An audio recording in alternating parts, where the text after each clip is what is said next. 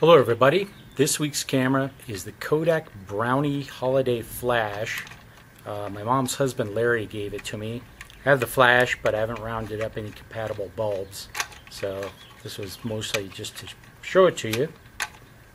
This is how I shoot with it. They were made from 1954 to 1962. This one has a camerosity code of CMRE, which would be the 13th month of 1954. Did a little digging in it. Turns out they used lunar months.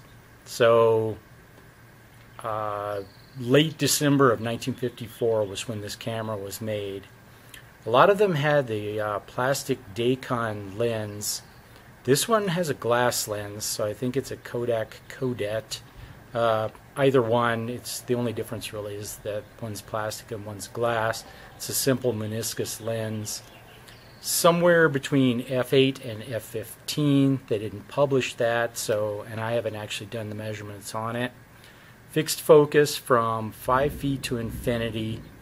The shutter, that speed also was not published, at least in the manuals that came with these.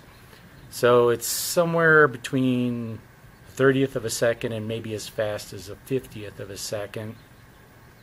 It uses 127 roll film, gives you 8 exposures, 1 5/8 by 2.5 inches. 127 film is extinct. If you have the spools, you can cut down 120 and use it, or you can go out on a limb like I'm going to do. I have a roll of Verichrome pan that says developed by May of 1965.